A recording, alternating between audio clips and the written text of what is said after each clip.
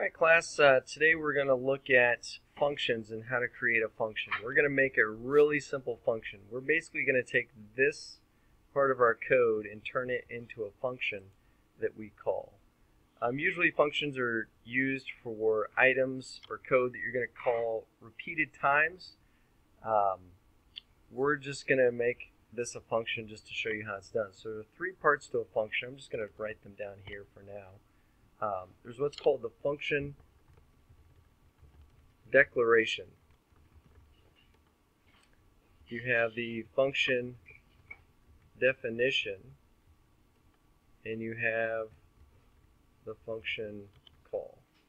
Now, where do these three things exist? I'm just going to make these comments for now.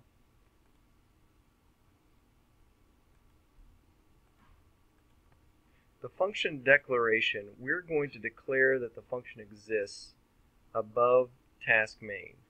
So this is going to be above task main. The definition is going to be below task main, and the function call is within task main. Or it can be within another function if you can have functions within functions, but this is just generically, this is pretty much where they are. Sometimes you can actually have the definition above task main and then you don't need the declaration, but we're going to do it in this way for now. So above task main, I'm going to add a line here.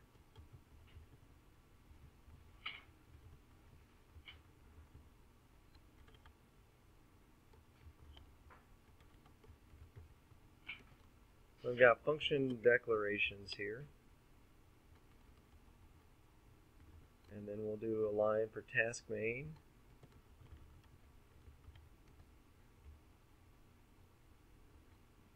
And then below task main, we're going to have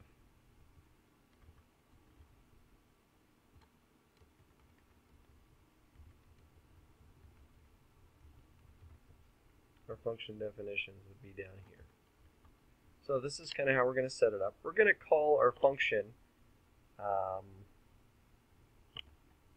now let's see, what are we going to call it? We'll call it motor control.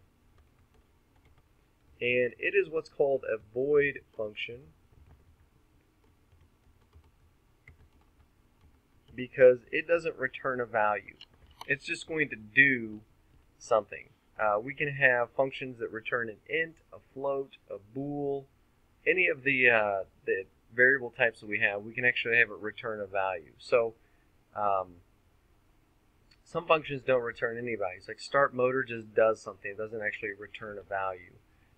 It's a function that doesn't do anything. But then we have other functions that do return values. So we're just going to do a generic one, really simple, just so you can put a function in your basic program. And again, hopefully this will make sense. So I'm going to just cut and paste this code. So I'm going to Control X to cut it, and I'm going to paste it right in here. I'm not going to modify the code at all. It's just going to be right here. This is the definition now of motor control. It basically is just an if-else-if statement that controls the motor based on if the limit switch is pressed, the bump switch is pressed. That's what it does. And now we need to do two things. We need to first declare it, and then we're going to call it. So the declaration is simple. We just take the first line of this definition, and we're going to copy it, Control C, and I'm going to paste it up here. And then put a semicolon. And what this does is it tells the program, hey program, you're going to see this thing called motor control. It's a function that returns void, and you need to look down below task main to figure out what it means. So it basically gives it a heads up. Just like when we declared our variables, hey, we're giving you a heads up that this variable's coming. This is the same thing. We're going to give the program a heads up that, hey, this function's coming. You need to look and find what its definition is down below. And then we're going to call that function right where we took it out of. And to call it, we just say motor control, and that's it. So just like we were calling another function that we have, this function doesn't have any arguments. So if you notice, there's nothing in the parentheses. And what it does is as soon as it gets to this line of code, it skips down here and then does this. And when it gets to the end of that function, it goes back into task main and it goes back into the while loop. So this should operate the exact same way as what it did before. There are other things that we can do, that we can add in here and modify, but that's the basics of creating a function. So really all you need to do is have a function declaration, a function definition, and a function call. And again, those are the three things that you need to do. But you can copy and paste. It really doesn't matter to me how much code you copy and paste into your function. Just make a function and have it run in your program for right now. Now, this is the end of the video. If you want to stop and be done, that's great. I'm going to go into a little bit more detail now on what else you can do with functions and with arguments. So for example, let's say that we want to control our left motor. So we can actually put in here an argument that's going to take a motor control or a value for the left motor. And to do that, I'm going to right click and go to definition of this. So if you look at this start motor function, this is actually in the natural language cortex.c folder. This is a function that they've created. It's called start motor. It's a void function, so it doesn't return anything, and it gives you the two arguments. It's looking for a motor port, and it's looking for the speed that you want that motor to go.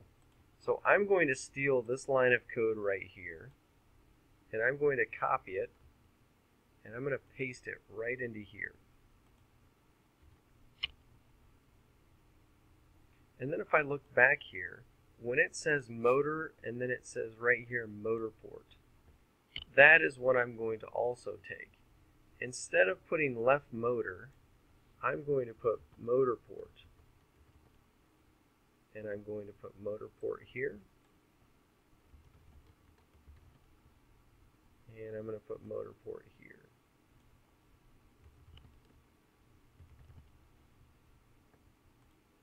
And this just assigns a motor port value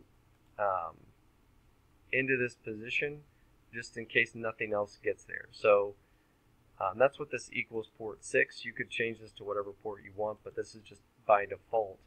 If you don't give it an argument here, it's going to set it to port 6.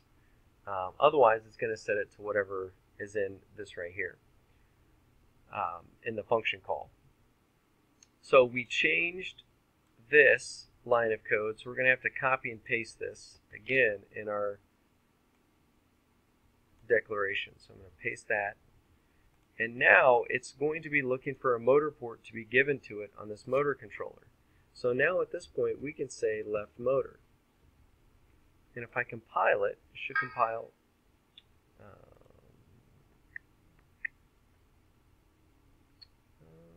what's the problem?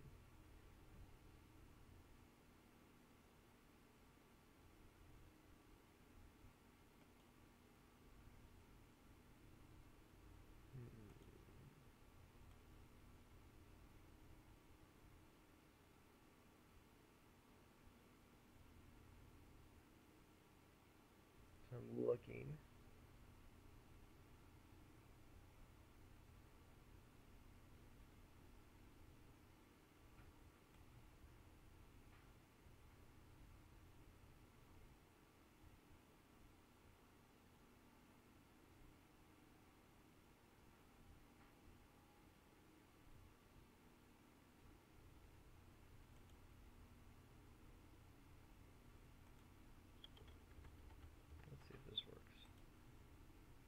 There we go.